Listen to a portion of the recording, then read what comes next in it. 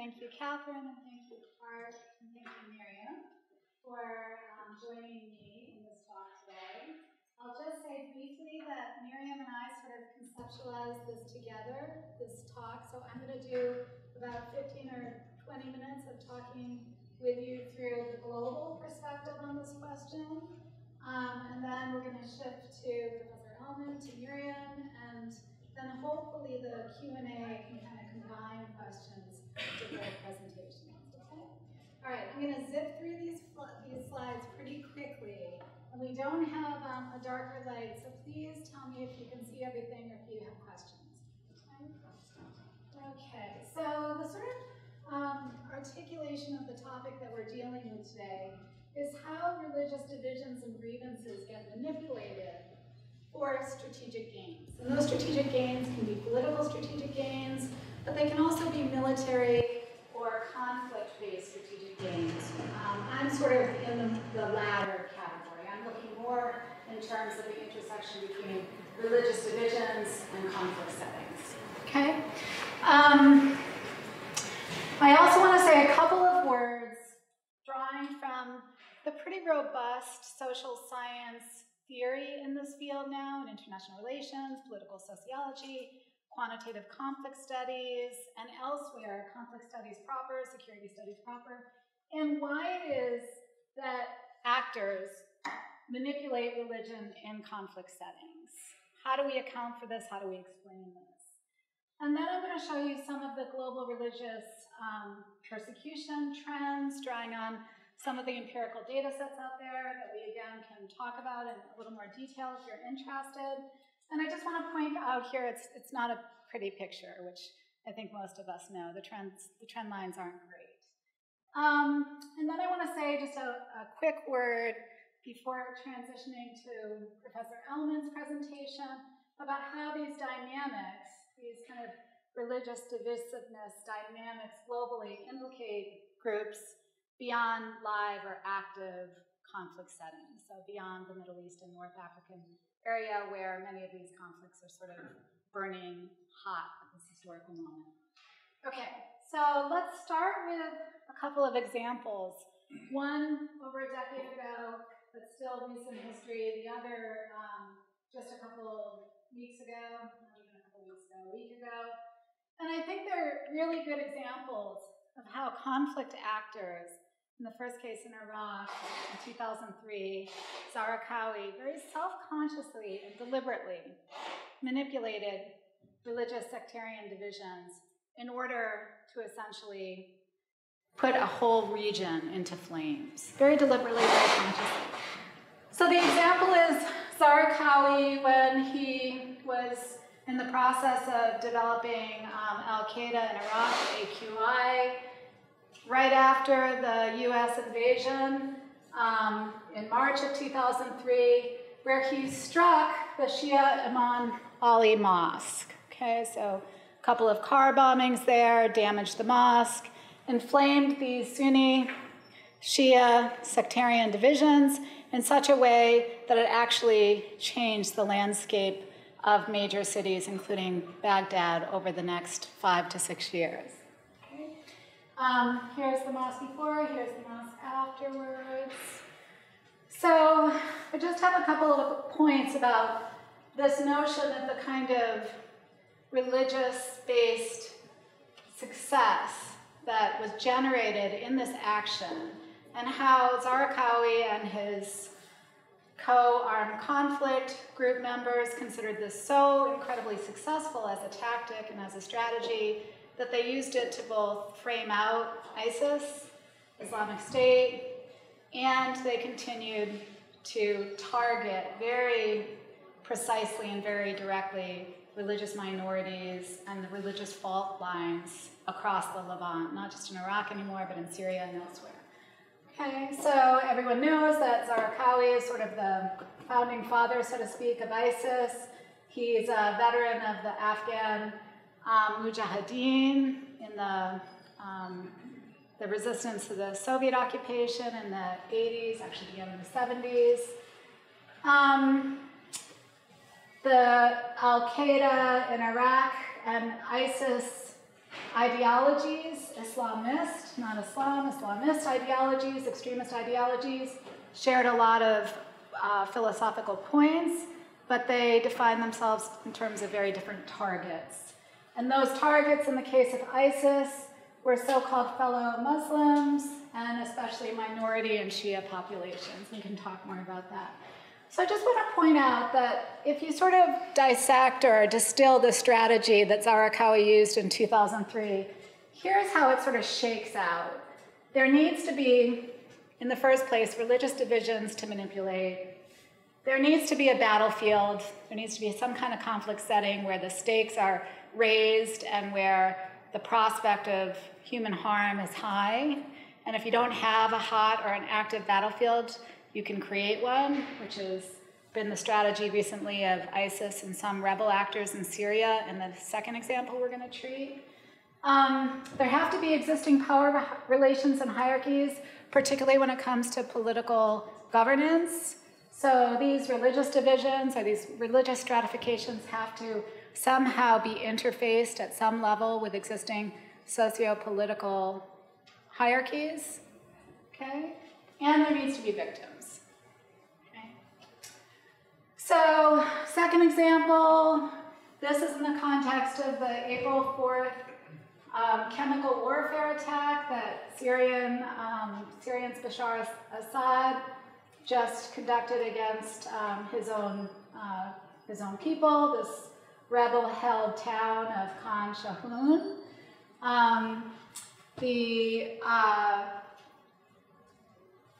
Killed were 80 people, including 25 plus children.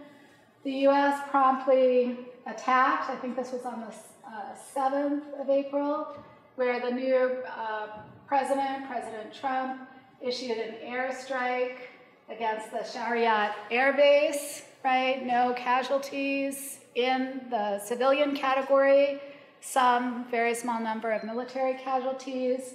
Here's the boat, the USS Ross, that they deployed the guided munitions from. And then this attack happened a week later, and this is a Syrian rebel attack against a bus convoy in the context of an exchange of populations. So the Syrian president, Assad, had agreed with rebel groups to evacuate villagers April 16th from a couple of towns. A number of buses were traveling from that convoy. They were protected by aid workers who were guarding the buses as they were transporting folks to Aleppo. And then a suicider attacked the bus, detonating bombs that burned 2 buses and killed 126 civilians, including 68 children. Again, we see the same kinds of dynamics there, right? The design here is to try to not only strategically undermine Bashar al-Assad, the president, and his recent gains in the civil war, but also to inflame the region through religious fault lines. Okay. So I think, again, we see a very deliberate approach on the part of these conflict actors. These are seasoned military agents. They know what they're doing. They know the context. They know the sensitivities. And they're designing these kinds of tactics so that religion itself is a kind of battlefield that they're exploiting. Okay, so despite these kinds of examples, which are really, in some respects, fine-grained examples, much of our discussion about the Middle East and North Africa, and especially these live conflicts going on right now in the Levant, most of the discussions about religious and ethnic diversity are often pretty superficial. They look something like this. I tried to give you a bunch of maps so you can see how our imagination works on these issues.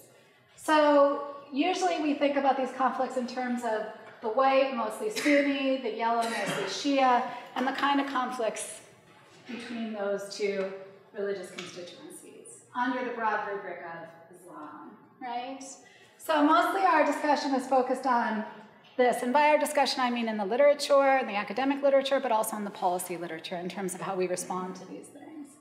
But really, the world, the MENA world, doesn't look so much like A, it looks more like B, where you have not just multiple different groups under the rubric of Islam. We could talk about some of the dominant groups, which I just mentioned, Sunni, Shia, but also minority groups within each of those overarching sects, and then hundreds of other religious constituencies, including in Christianity in multiple sects, Judaism, Zoroastrianism, Gnosticism, like the Yazidi are a kind of sect in Gnosticism, and others.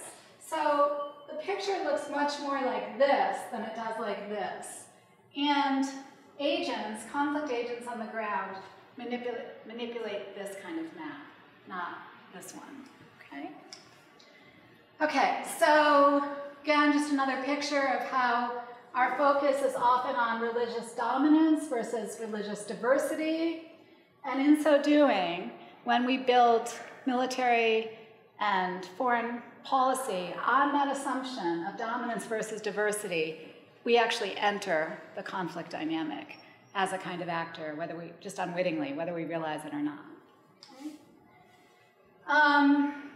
Yes, it's true, as I mentioned before, this is Baghdad between 2005 and 2007, after Zarqawi's attack. You can see a kind of Shia dominance rising there. So you can see how much the city changed in light of that attack as well.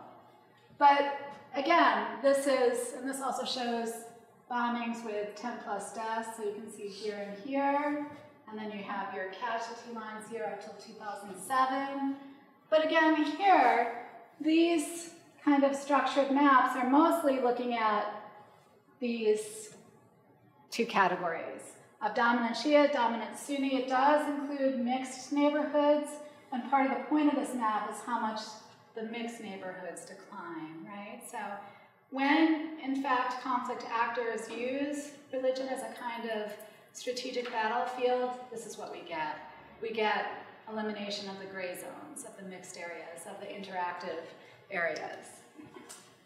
Okay, and then I just want to point out, in terms of some of the divisions inside Sunnism and Shiism, here are the Islamic legal schools of thought. You can see the kind of cold colors, the greens, and the warmer colors for Shiism, and then Abadis, which no one ever talks about here in Oman.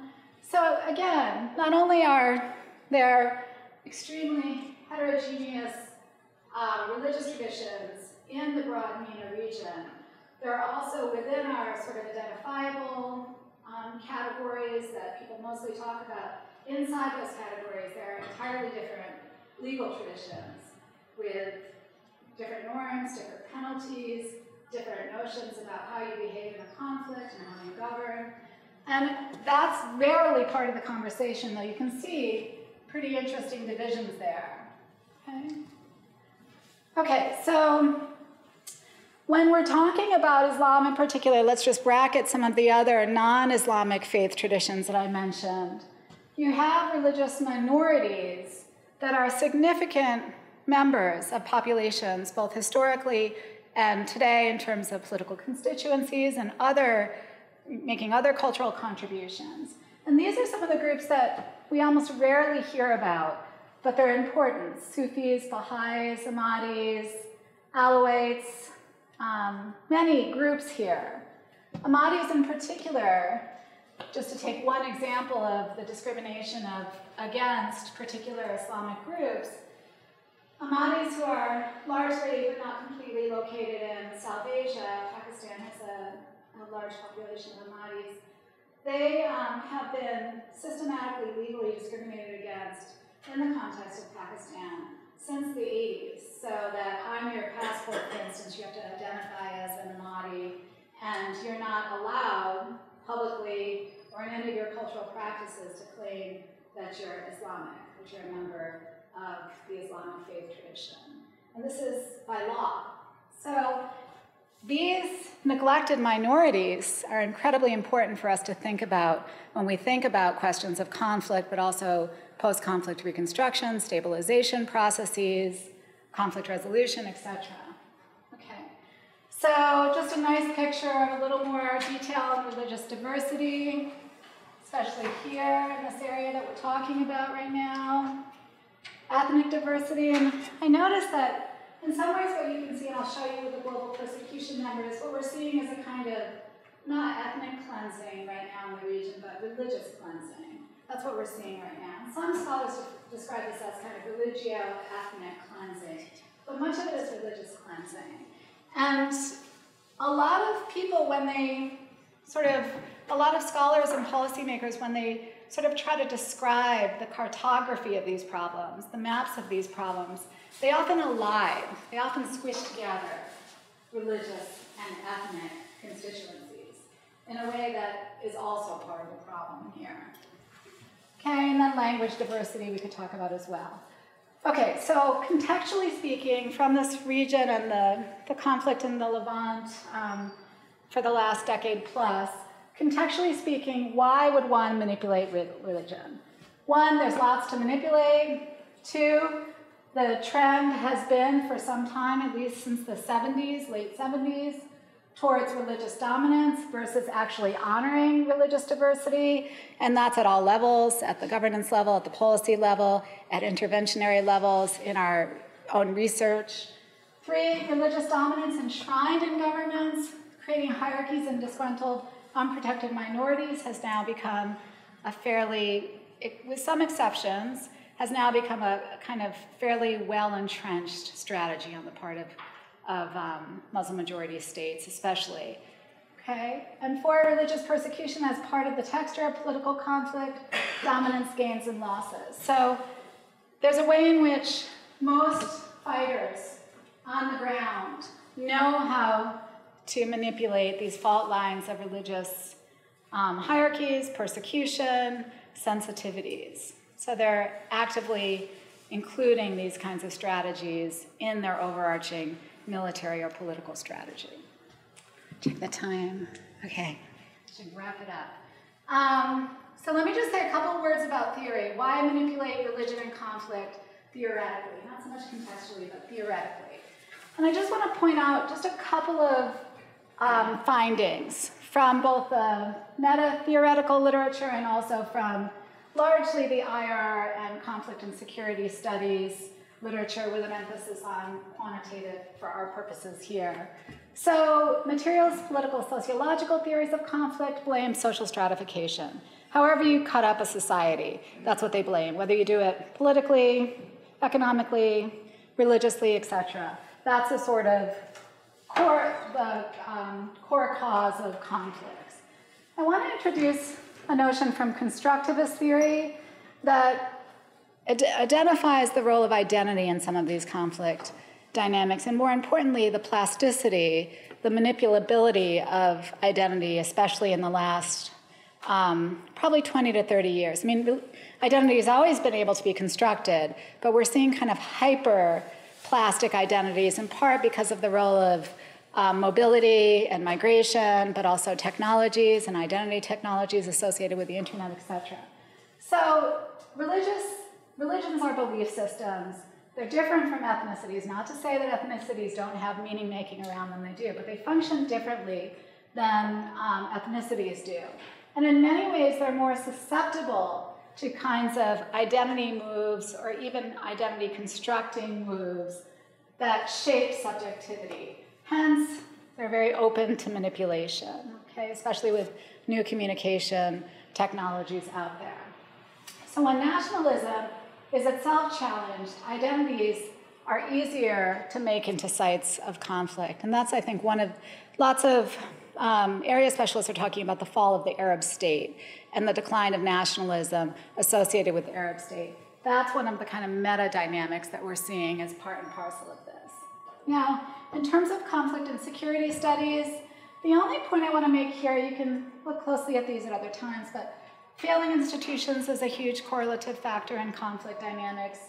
Natural resources, other sites of civil strife, such as grievances, although the literature tends to be more on the greed side of the grievance dynamic.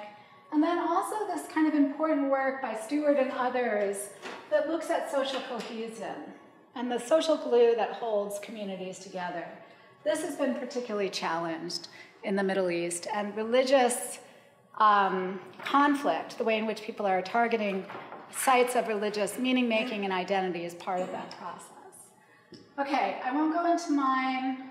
I'll do just 2 slides on persecution and then call it a night. Okay, so this is Pew data. There's other data that sort of replicates these kinds of findings. Basically, we're seeing the rise in social hostilities where religious groups and individuals are being targeted by mostly private actors. So Pew has the social identity or social hostility index, which basically looks at where there are levels of social hostilities involving religion that are on the incline. And you can see the red here is very high levels of hostility. So what is hostility? It's persecution, it's harassment, it's crimes, hate crimes, it's murder, it's all of the things that constitute this broad understanding of hostility, but it's largely by social group actors, not by the state. They also have an index that looks at government restrictions on religion, which is how governments manage problems of religious diversity or certain groups that they want to discriminate against.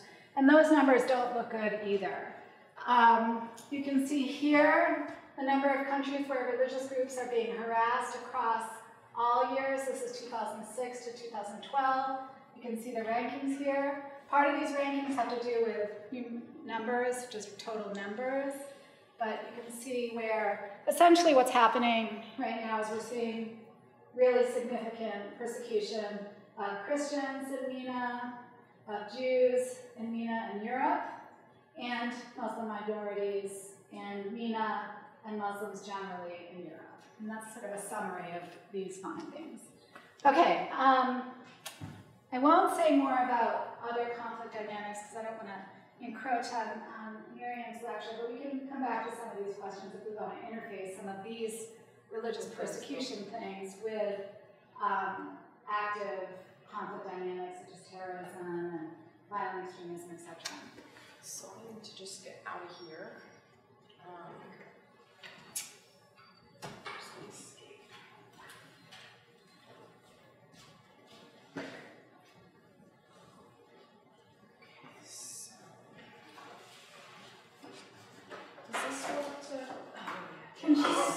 Use the mouse. And I don't know where the mouse is. Oh, no, it's over here. No, it's Should I click out? Totally? Oh, there it is. Or you can just close yours down and then Miriam's is. Okay. And her should, if you go to PowerPoint, her should just go out. That's it. Okay. So go to slide. Thanks. That's from the beginning. Yeah. All right. So it's a really great pleasure. I love working with Corri. She's one of my favorite colleagues here at SU. She's absolutely terrific. So this is a real pleasure. And it's fun to present at PARCC, where I'm a research director of international intrastate conflict and collaboration. So thanks for inviting me, and look forward to spending the next half hour or so. So great. So I'm going to take off where Corri left with the manipulation of religion, and particularly the manipulation of religious grievance, religious cleansing, the cost of exclusion.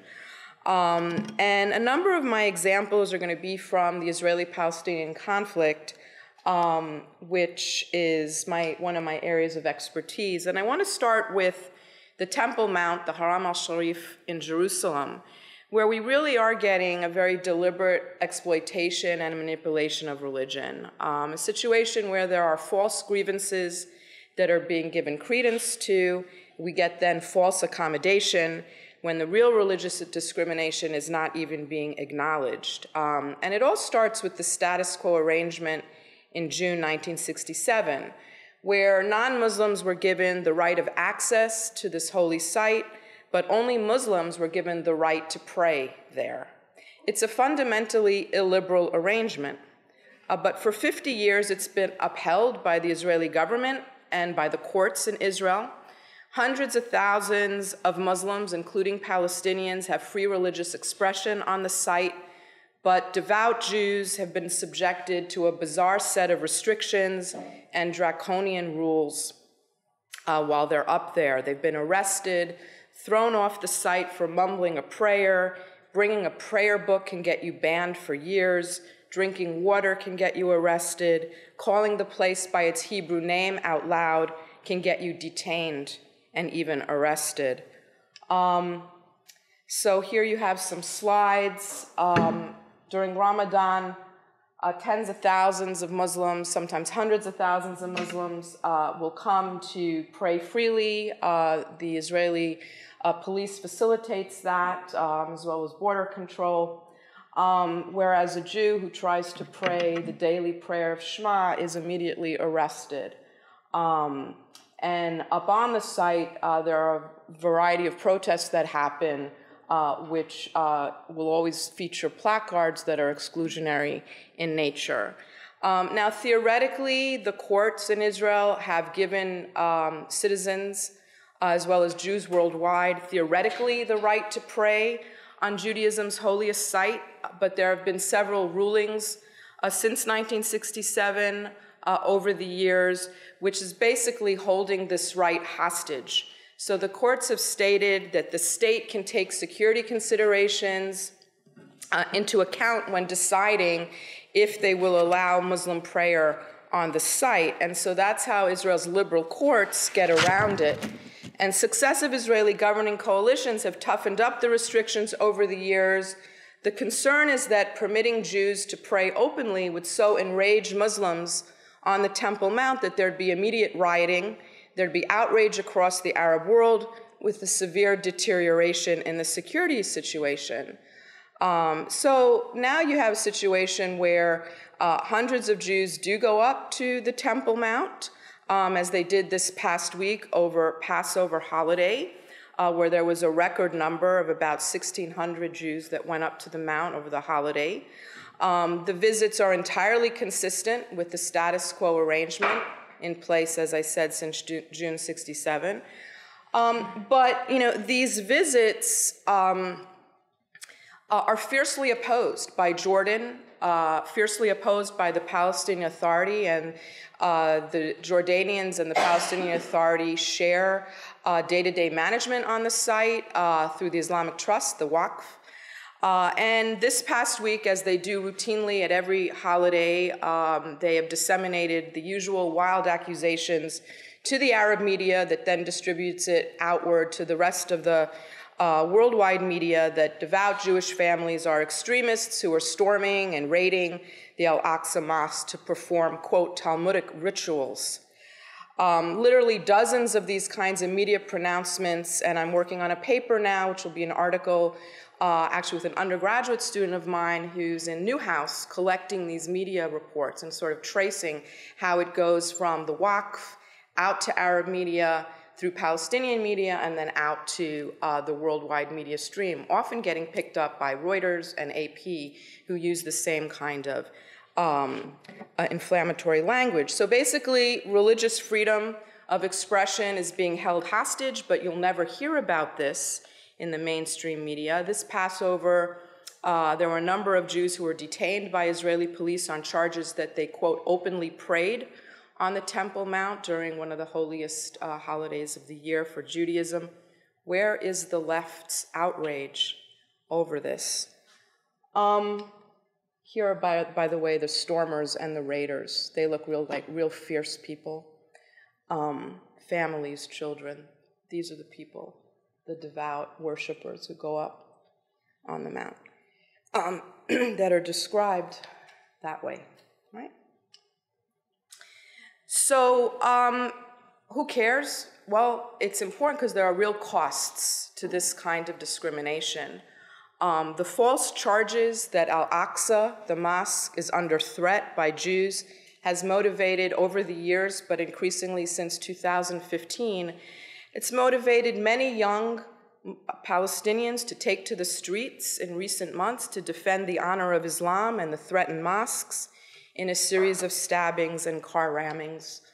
I think it's been heightened by social media, and there's now good evidence and data of that, some reporting coming out. This has happened since June 67, but it's picked up in the last couple years through Facebook and all the other types of apps, Snapchat and Twitter, et cetera.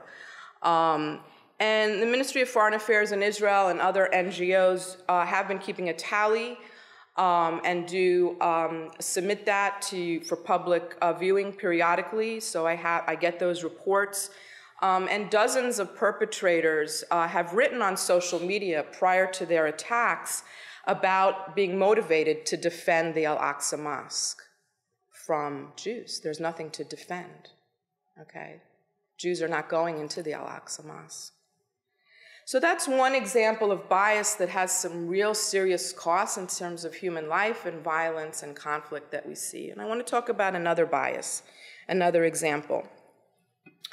While in Cairo back in 2013, Palestinian Authority President Mahmoud Abbas left no doubt about what his vision of peace entails. He said in a final resolution, "We won't see the presence of a single Israeli, either civilian or soldier, on our lands." And, you know, that seems like a reasonable demand at first blush, but it's actually quite problematic, and there's a discriminatory bias in it. Because if Palestinians think that there's something racist about Israel being accepted as the sole Jewish state in the world, why then is it okay for them to envision an independent state of their own where Jewish communities would have to be destroyed and their inhabitants evicted? Even though it is the national state of the Jewish people, religious and ethnic minorities have full rights in Israel. So what Abbas is basically asking for is that Israel be a binational state of Jews and Arabs, while Palestine would be a solely Arab nation after all the Jews are ethnically cleansed. Now, as I write here, you know, perhaps this bigotry gets ignored or deflected because we've come to think of removing Jewish settlers as the natural and appropriate response because their presence in a Palestinian state would cause tensions and problems, and they shouldn't have been there in the first place. So considering Mahmoud Abbas's precondition that the future Palestinian state should be Jew-free actually wouldn't constitute ethnic cleansing, according to critics. But if we use the rationale that approving the removal of Jewish settlers is natural and appropriate, then the presence of close to 2 million Arabs living as full-fledged citizens in Israel should also, by the same definition, be a cause of tension and problems that should constitute a reason for their removal. Of course, no one talks about that because to even contemplate it is a bigotry, right? So that's a classic example of double standard. And in this regard, it's really important to note that there is simply no support in international practice for the expulsion of settlers from occupied territories. So in many situations involving settlers around the world, the international community has never supported expulsion and has consistently backed plans allowing settlers to remain in the new state. Settlement growth is in fact the rule rather than the exception in other situations of belligerent occupation around the world, in places like Western Sahara and in northern Cyprus, where the settlers there now make up the majority of the population. They account for a much higher percentage of the territory's population than would the Jews who were to remain in a future Palestine. So the PA's position, Palestinian Authority's position, is fundamentally an illiberal, discriminatory stance, one that runs roughshod over international human rights law, but it's never questioned, it's not condemned, certainly not by leftists who should care about these kinds of things. So in general, you know, the whole debate about West Bank Jewish-Israeli settlement is based on a troubling double standard. And we just finished with Passover, where we ask, why is this night different from other nights? So we can ask, why is this occupation different from other occupations? You know, people say that the Turks in northern Cyprus or the Moroccans in Western Sahara can't be compared to Israeli Jews in the West Bank. Actually, it's not true. If you look at it, Morocco invaded Western Sahara in 1975 and never left. Like the West Bank, there was no internationally recognized sovereign state before Morocco occupied Western Sahara. So actually, the cases are really similar. The EU has a fisheries partnership agreement with Morocco that applies beyond its internationally recognized borders to take in the territory of Western Sahara. It doesn't exclude Morocco's occupied territory. So why don't we say that the EU is being blatantly inconsistent and holding Israel to a double standard when it insists on labeling West Bank products as made in an Israeli settlement, or when it bars spending money on Israeli cultural and scientific projects in the West Bank, but does exactly all those things in Western Sahara? And so despite all these other occupations, Israel's the only one accused of a war crime for violating the Fourth Geneva Convention. The UN has condemned the occupation of Western Sahara, but has never called it a war crime. And yet Israel's occupation is called a war crime. Basically, there's a special legal rule being carved out just for Israel. So why do those discriminatory biases persist? And I'm going to take just another 10 minutes and then we'll leave enough time. And I think one of the reasons is intersectionality. Now, intersectionality is a really valid perspective and it has a lot of merit. It's played an enormous significant role in the academy since the 1960s. It's helped us recognize a number of things. For example, the way in which poor Black women experience a form of dual discrimination because of the intersection, as you see on the slide, of gender, race, and class. And those intersections are important. It's helped us to understand social positioning and identity formation. But I would argue that today, intersectionality has mutated into something that really today is little more than a slogan or a rallying cry. Okay, so you have from Ferguson to Palestine. From Ferguson to Palestine, occupation is a crime. Ferguson to Gaza. So now what intersectionality is telling us that all forms of social oppression and discrimination are all tightly linked all around the globe, even if these phenomena are separated by thousands of miles and take place in entirely different conditions. Because of intersectionality, which has a truly hegemonic status in the humanities and some of the softer social sciences, we get these artificial coalitions forming among causes and issues that have literally nothing to do with each other. And international intersectionality also teaches us a particular way about thinking about Israel. It's colonial, it's genocidal, it's racist, it's apartheid. It instructs you that if you care about campus state rape, or if you care about climate change, or if you care about women's rights, or LGBTQ rights, or the Indian pipeline protest, or Black Lives Matter, then you must also see Israel as implicated in your suffering. And it's because of intersectionality that a wild hostility toward Israel has become tightly connected to opposing imperialism, white supremacy, state power, globalism, global capitalism, and neoliberalism. Okay, I'm not making this up. This really happens, and it happens in public policy and in policies that groups who adhere to intersectionality come up with. Here's one example. So it's a multi-year campaign by social activists affiliated with Black Lives Matter that have charged that Israel is to blame for the shootings of innocent Blacks in America's inner cities. And the attack on Israeli-American police interaction, and I've studied it, I've looked into it, it's just grossly misrepresented. And it's to blame Israel for individual shootings by police on the beat here in America. The reality is that there is militarized policing in the United States and in inner cities, but militarized policing in the US is very complex. It's a multifaceted phenomenon. It has absolutely nothing to do with Israel. To date, only a small fraction of US police have even been trained in Israel, primarily related to counterterrorism, not the policing that goes on the beat with regard to other kinds of crime. So the notion that an American cop involved in a police shooting was trained in Israel and that training somehow contributed to an unjustified shooting is just baseless. There's no empirical validity to it. It's a garbage research design, and it's an ugly attempt to hijack racial tensions in the United States and redirect that hostility over it towards Israel.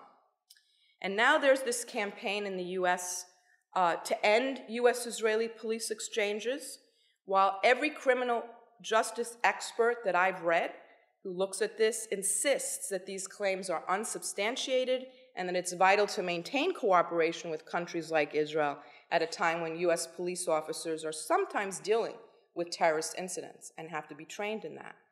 Okay, so that isn't to question Black Lives Matter. I think the Black Lives Matter movement is very important. There have been significant gains, as we know, for African Americans since the Civil Rights era, but inequality and poverty remain systematic. So if America's courts, if our legislature, if Congress, if we're to effectively address this, it is not going to happen by linking the cultural, educational, and political work that we have to do with the fate of Palestine. Even if fans of intersectionality actually tracked all the injustices worldwide, rather than just looking at Israel and the United States, even then it's not clear that doing that would in any way help to combat racism here. The effort to link injustices here and in Palestine fuses America's struggle over race with a conflict in Palestine that has nothing to do with race, but is instead about how nationalism, religion, ethnicity, and history define peoplehood and the attachment to a particular land. So I think, and this is an article by a colleague of mine named James Kirchick, who writes frequently, I think intersectionality in the academy today, not in the past, and not in its initial renditions and in its seminal work, but today, and especially in terms of public policy, is simply making us stupid. We are less able to solve the problems that Black Lives Matter has raised, important problems, and we're less able to solve the Israeli-Palestinian conflict because of this hegemonic status of the intersectionality paradigm. I'm going to just breeze through a number of other costs and biases that intersectionality interjects into the academy and into our communities at the local and national level. One of them is the ostracism of Jews from progressive causes. The vast majority of Jews on the planet view Zionism as central to their Jewish identity. Now they're being told that to participate in progressive left-wing causes, they have to disavow their Zionism. That's what Jewish students are being told, and they're reporting it out on campus, and ostracism, being forced to choose between their Zionist identity and their commitment to progressive causes. It's happened off campus too, when the leadership of the movement for Black Lives and the leadership of the recent Women's March inserted virulently anti-Israel messaging into their platforms, forcing Jews to choose between their commitment to Black civil rights and feminism or their Jewish identities. I would also argue that there's considerable harm to Palestinians, and intersectionality and the boycott divestment movement co-link very tightly. If you support intersectionality and you buy into intersectionality, you're much more likely to be a BDS advocate and vice versa. So a virulent anti-Israel programming has taken root in some disciplines, particularly in women's and gender studies programs across the country. Faculty from that specific discipline tend to dominate the BDS movement, and the National Women's Studies Association is one of the few to have adopted a full-on boycott of Israel, not just its academy, but everything else. The discipline sets up a fictional claim about the only Middle Eastern country with relatively full gender equality, in the process ignoring the real violence against women, the real repression of women's rights throughout much of the Arab world. And there's lots of things that get neglected, right? The brutal siege of Gaza that Egypt is actually instituting, horrific mistreatment of Palestinians in Syria, shameful discrimination across the Arab world of Palestinians, restrictions on freedoms by the PA and by Hamas governance in Gaza, and widespread discrimination against LGBTQ and religious minorities. I don't have a lot of time because I want to leave time for questions, but one example of harm that BDS does to Palestinians that I've looked into a little bit is the Boycott Hewlett-Packard campaign. Again, it's a long-term, multi-year campaign aimed at targeting the, quote, technology of Israeli apartheid. The campaign wants people to boycott Hewlett-Packard because it's a, quote, military provider to Israel, specializing in technology for controlling and monitoring the population. Israel purchased a biometric system that's installed at some of Israeli checkpoints now, and the campaign says this restricts movement and violates international law. There's absolutely no validity to that claim. It's empirically untrue, simply falsehood, okay? Because the reality is that the HP software and the biometric ID card was purchased specifically to speed up the flow of tens of thousands of Palestinians who have work permits to go through these checkpoints and work in Israel. Okay, so it's supposed to get them to their work faster. It's supposed to eliminate more intrusive physical contact between the IDF and border control at the checkpoints and Palestinians, so actually enhancing the lives of Palestinians, making their daily routines easier.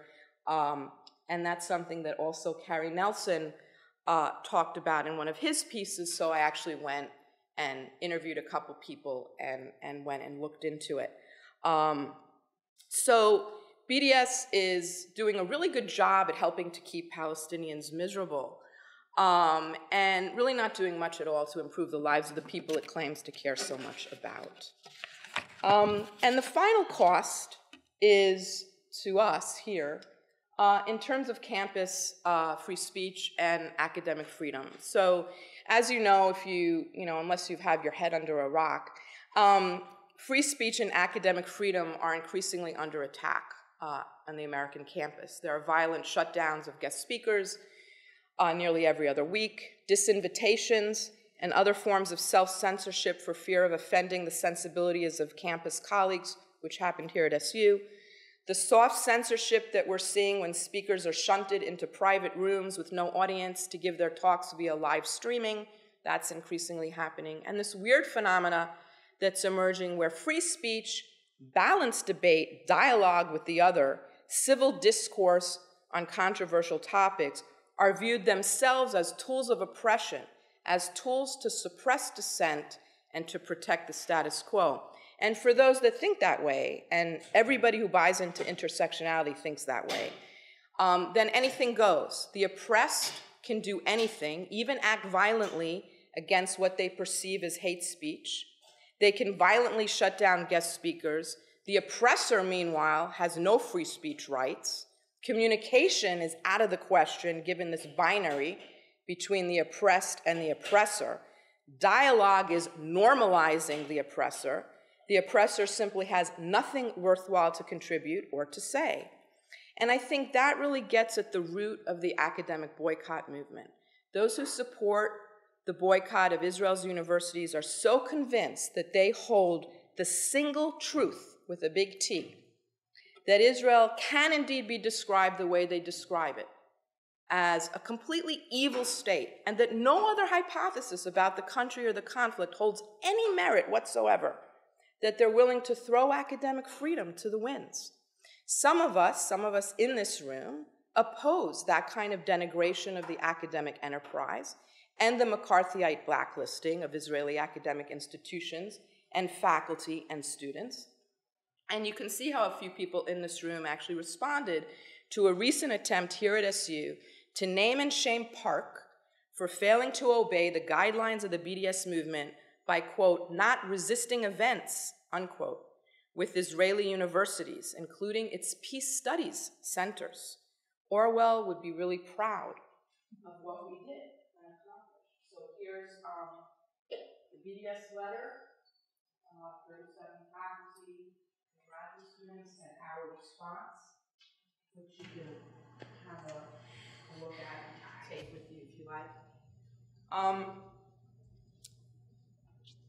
So just to conclude, some final words. Today, anti-Semitism is very difficult to recognize because it's often dressed up in the language of human rights and social justice and doesn't openly proclaim a hatred or a fear of Jews. So it's sometimes hard to detect it. It's an anti-Semitism that is being increasingly tolerated in democratic and supposedly liberal spaces, spaces on the left, where we see legitimate criticism of Israel's policies and politics mushrooming into something really hideous. And those of us who raise this charge of anti-Semitism, who raise the issue of anti-Semitism, myself included, have been accused of doing it in bad faith, of trying to silence criticism or to smear opponents. So this is the solidarity politics that's come to our campus, that's in our communities, that's part of our current times, that's led to some truly strange and bizarre bedfellows.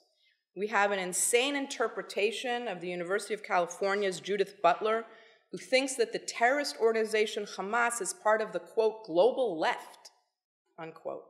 We have feminists today making common cause with radical Islamists who support honor killings and Sharia law and genital female mutilation. We have organizations that support gay rights, partnering with groups whose founders attend Holocaust denial conferences in Tehran, a country that throws gays off rooftops and hangs them from cranes. Meanwhile, the Jews, recast as Zionists, always it's the Zionists, or the Zios, are blamed for all the problems in the Middle East and in America and in the world. And you know what that's called? That's called anti-Semitism. So if you want to hear more about this and how widespread it's become and what we can do about it, I am screening the film Hate Spaces tomorrow, which tracks these issues that I talked about across America's campuses. And there are a couple of screenshots of SU that come up in the film. So I'll also leave these out, more than welcome, and share it with the public community too, because this is also out there in the public, here in the greater Syracuse area. So thank you. Let's come up and take some questions for it. The international, the national, the local, the academy. This is going to put my last slide up there. Points out some causes too, because I think part of our discussion should probably be about causes, which we've already begun. By the way, Corri and I talk about these things maybe every other day. Your email or personal email, just to vent whatever latest outrage is happening in the world scene or in the local scene.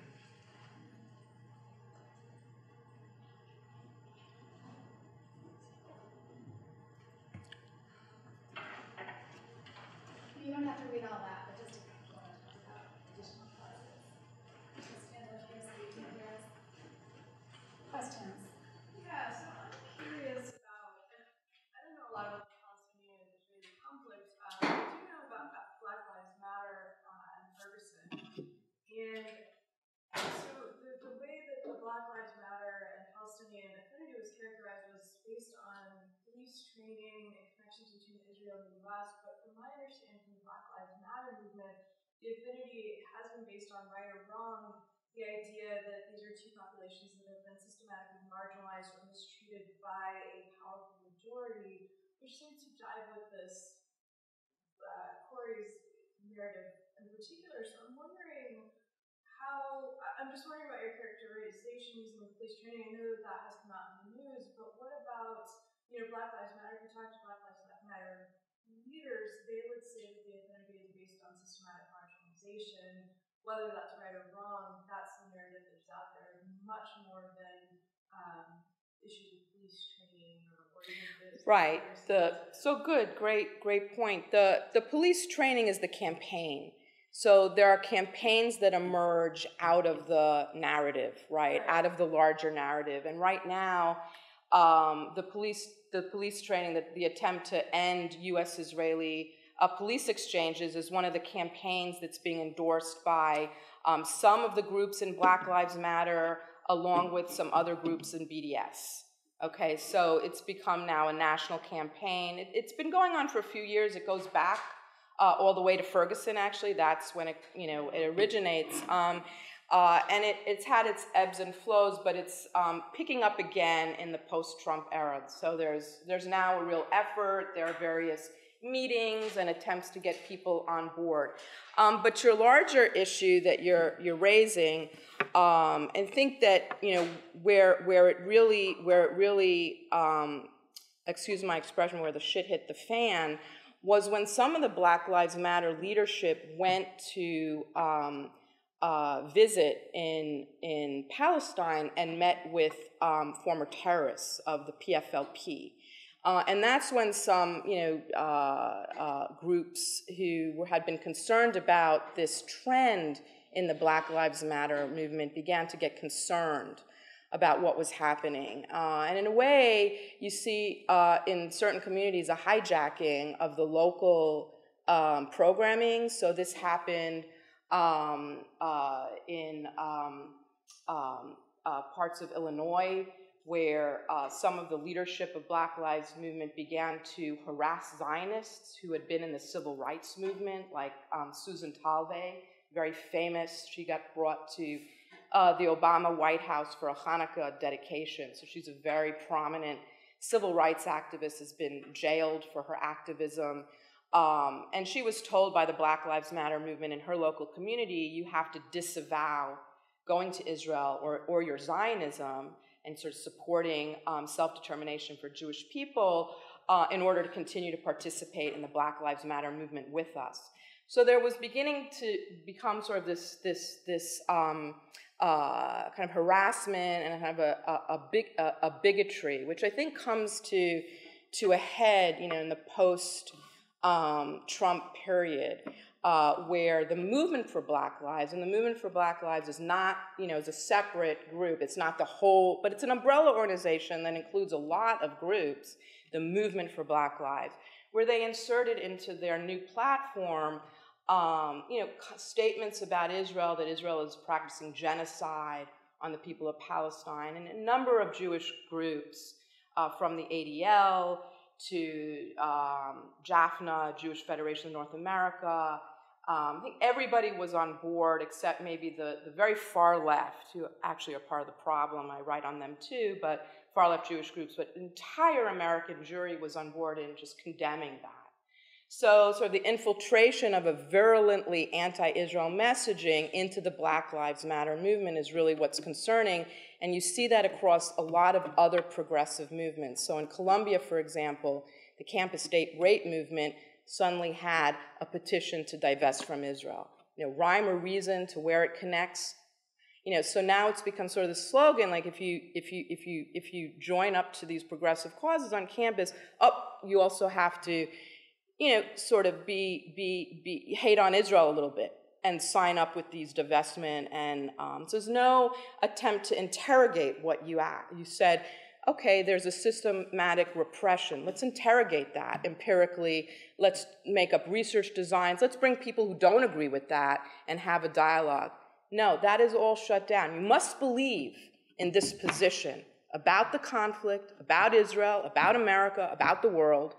And no other hypothesis is correct. And in my view, in the academy, that is contrary to what we are supposed to do. We are supposed to hold our hypotheses up to falsification and not treat them as mantras that become almost like a religion, right? So I really worry about what happens in the classroom, what happens in guest speaker series. When you start to hold this view, then you're not really subjugating the issue, this topic of the Israeli-Palestinian conflict, or the topics that Corri looked at, to real serious empirical investigation. That's the issue, I think. That's, I think, the cost of this bias. And I think that's well stated. And so I guess my thought on that is maybe, the conflicts are emerging from the underlying narrative rather than specific campaigns or issues. And so cutting off, the head of one snake isn't going to kill the snake. So maybe focusing on those underlying narratives that these issues emerge from might be more constructive than the specific issues or campaigns or things that you see out loud.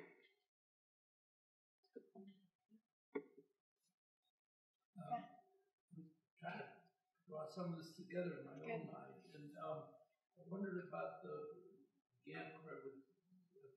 manipulation, and maybe that would be helpful in framing some of this, because I was also thinking of the ideological struggles were paramount earlier, class struggle, the national struggles, and to what extent they're the same old struggles, and now they're using different words for the same old cleavages.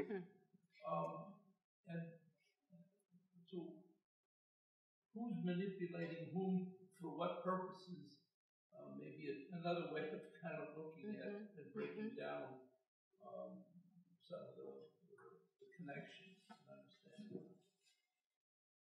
Well, I was looking specifically at the way in which conflict actors are kind of capturing these narratives and using religion as a kind of protagonist in the process. So, in some ways, the conflict setting is a clarifying one. You can see people are pretty explicit about what they're doing. You're right that it includes other kinds of social segmentations and social stratifications, like issues of class and ethnicity as well.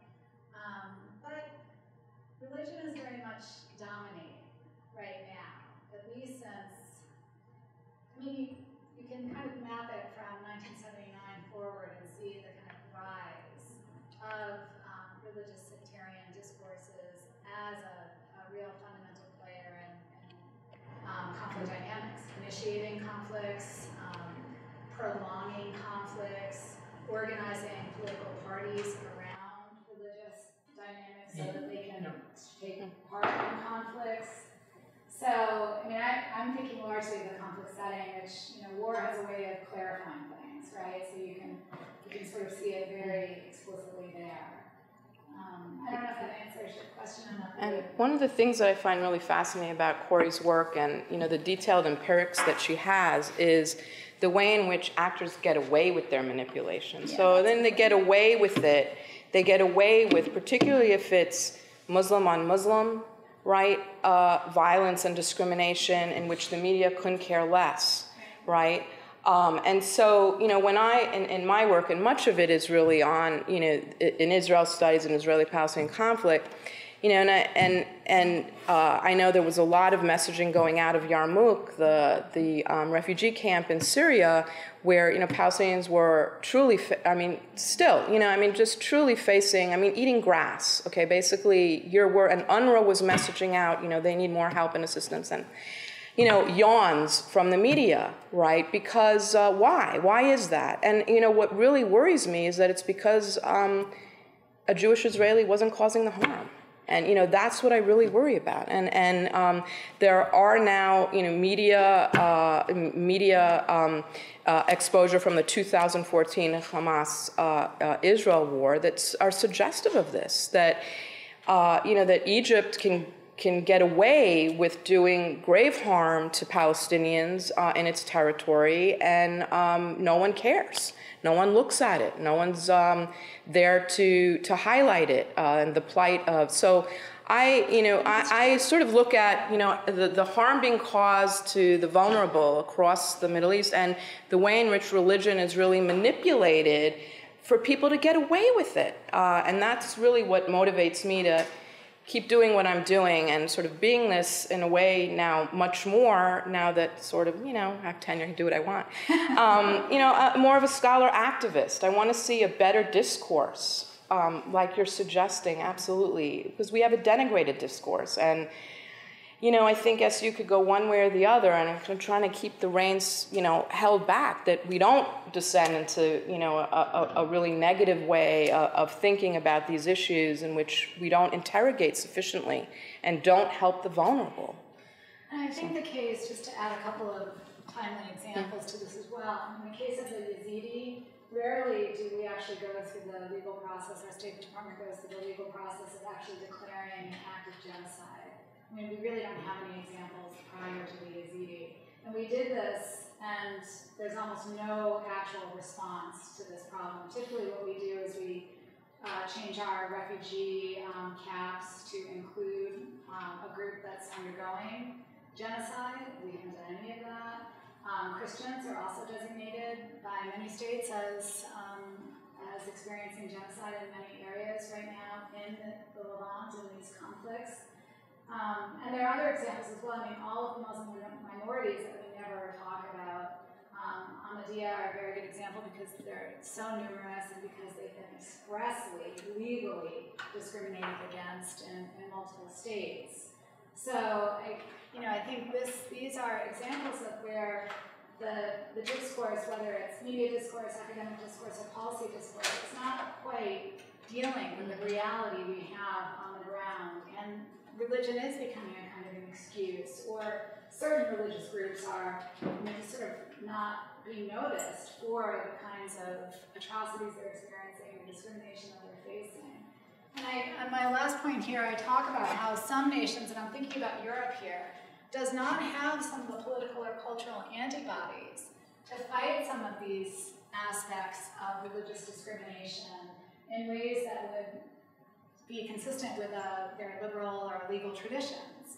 So one classic example is in Germany right now, where they're experiencing, I don't know, I think the last number I looked at was about 1,500 child marriages from their inflow of 1.3 million refugees that are not just from Syria, they're from all over the Levant, and even Pakistan and Iran as well.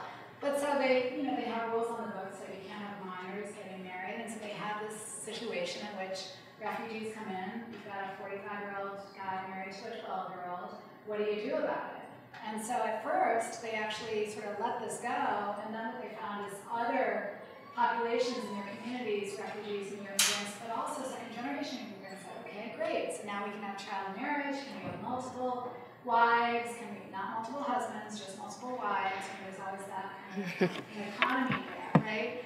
And so you think to yourself, well, where are the political, legal, cultural antibodies to make sense of this while you still protect civil and human rights within your tradition? Right, and I think part of what Corri and I do, in addition to this empirics is and correct me if I'm wrong, but I think you're going to agree with this, I think we want to make the left more honest about what they're tolerating and what they're not tolerating, because there tends to be a focus to look at bigotry and bias on the right and the hard right, and it's more easy to notice it. But what about the bigotry and discrimination and tolerance of intolerance that happens on the left, right? And sort of the shocking tolerance on the left of what Corri just mentioned. And you sort of see that. Liberal traditions, that's strict, rule of law, liberal, And I always make the distinction between liberalism and the left. Okay. So probably not a question, but a comment. And you're covering this at so many levels that my mind's trying to get around it. We told you. But I think in reference to what Corri's saying, I mean, I completely agree, and there's a sense of helplessness in some ways. You look at the situation with the Rohingya right now. The situation in Sri Lanka, where, the UN said, come on, guys, this is probably work on. Nothing happens, nobody cares. So at the more macro level, it just feels like there has been an inability or a giving up on international response. I mean, the UN's become nothing. Where is the mechanism to say, with any authority, with any power, this is an outrage, something will be done? It's not there. I mean, what's happening with the Rohingya should not be happening. The Sri Lanka thing should be taken care of. Others of these examples, I don't know what the mechanism is. I have more confidence about Germany and other countries catching up a little bit. Yeah. I think they're being taken by surprise because we've had such a paradigm of assimilation and we're not coming to grips with that. And I think a lot of the right movement is that tension of coming to grips with the fact that our views of assimilation are not modern views of assimilation. I love your work on intersectionality. I think it's incredibly powerful, and I'm trying to think of what to do with that, particularly with our students. I am old enough to remember the Vietnam era and to have been part of some of the Vietnam, and some of that always happens.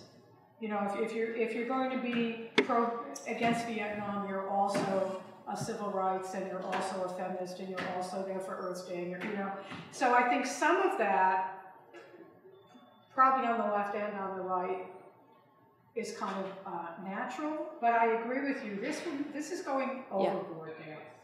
Come see the film. Come see the film because there's a slippery slope. Yeah. So it's an interesting discussion, and applaud you for doing this, and I think this has got to be a more robust discussion on campus so that the students feel freer to be consumers, you know, so they can freely talk about some of these tensions, some of their concerns. I think it's very hard for an 18, 19-year-old to say, yeah, I agree here, but boy, I think that's crazy. I mean, you know, that's, but to create an environment where we can have those discussions and students can have those discussions, I think is really important. Thanks so much for your presentation. I'd like to focus on the Israeli-Palestinian conflict, and I'd love to see not only coexistence but integration between the two people, where they practice their religious rituals and live in peace. But I do think that the media plays a manipulatory role in trying to inflame the conflict. But what do you think of some of the Israeli government's practices in besieging people in a dense area such as Gaza for over 10 years now, and depriving them from movement and rendering a place like the West Bank literally a prison with a wall maybe bigger than the perspective of Trump's wall and the Berlin Wall, and making their life very hard with in moving from checkpoint to checkpoint and depriving them from the basic human rights. All of these things that we see in media, let's say 80% of it is inflammatory and wrong. And what about the wall itself? And what about banning people from going back to their land, the Palestinian refugees for 60 or 70 years now? Yeah, thank you so much. I think if we had 3 more hours, we could.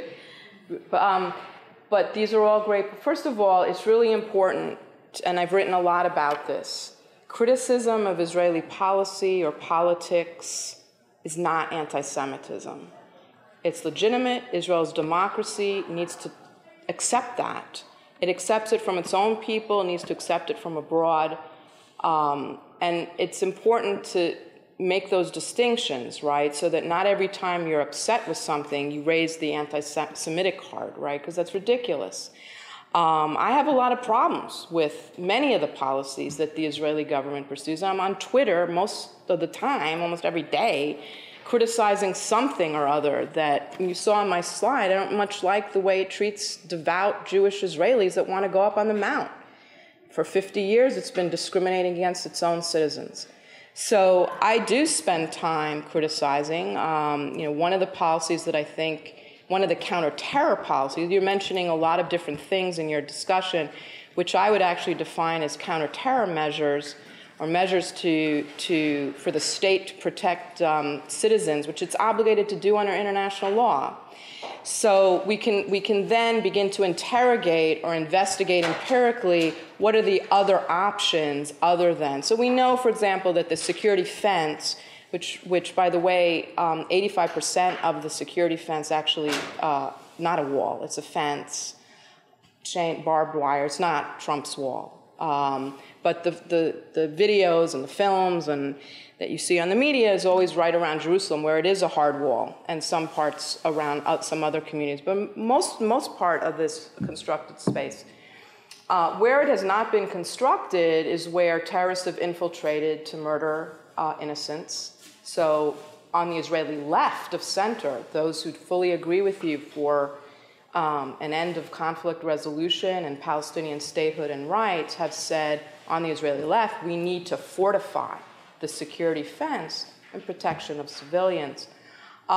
What's the alternative to the security fence, which was built after 2 years of horrific suicide bombings and has actually prevented more mass suicide casualty violence per RAND studies and others? What's the alternative? A full invasion of the West Bank? That would be the alternative, right? So nobody wants that, right? And, I think that what you're raising are all very empirically valid questions and hypotheses that need to be interrogated via the data, and then we can begin to question. For example, I do not agree with the policy that Israel has in place of destroying the homes of terrorists. I see that as collective punishment. I also think it's not quite fair or moral or even legal, and some people have raised the legal issues, of deporting family members of terrorists. These are counter-terror measures that I think are counterproductive. This morning on Twitter, I just went on Twitter to say, give more work permits to Palestinians, more work permits, because the number of Palestinians who have perpetrated acts of violence in Israel who have valid work permits, tiny, tiny, tiny. The vast majority of the perpetrators have come in illegally through parts of the fence that have not been completed. So you give more work permits, you create more dialogue, you create more exchange, you create more opportunity for engagement, you create more economic development. Then you get the public pressure for peace. Right now, there's so little pressure on leadership to really make the tough compromises that are needed for peace. So I think at the public grassroots level, that's what has to be facilitated. But we could have, and I hope you will come, and we can have a conversation about the variety of the issues you mentioned, right? Because I think many of them are ones that we need to engage in empirically, right? And really, get good data on to see where we're at. Just a quick point, just to pile on. Since 2000, over 60 walls have gone up around the world. I don't know if you've seen the wall that Turkey's building currently on the border of Syria, this like 700-mile long wall that's multi-million dollars. Why are nations building so many walls right now? Why are we seeing a steep incline of wall building? One of the ways I would explain it, looking at the empirics, is to talk about the decline of nationalism, and the decline of globalism and the rise of nationalism, and especially the rise of protracted conflicts in the Middle East and North Africa. So you're getting what appear to be not just the protracted conflict of the Israeli-Palestinian conflict, but all of these protracted conflicts in the region. So states are starting to, they're required to protect their own people, so they're starting to hedge their bets, assume that these things are not going to be solved easily or in a short-term manner, and so they're building walls, especially in the Middle East. But yeah, Lebanon is building a wall around Palestinian refugee camp. Huge wall. Yep, last year I gave here, I showed all the walls that are going up since 2000. So, I mean, these are the kinds of root causes that I think need to be addressed, and if we separate out one particular conflict from these other dynamics, I think they become very difficult to solve, in my view. Thank you so much, everybody, really, for staying as well.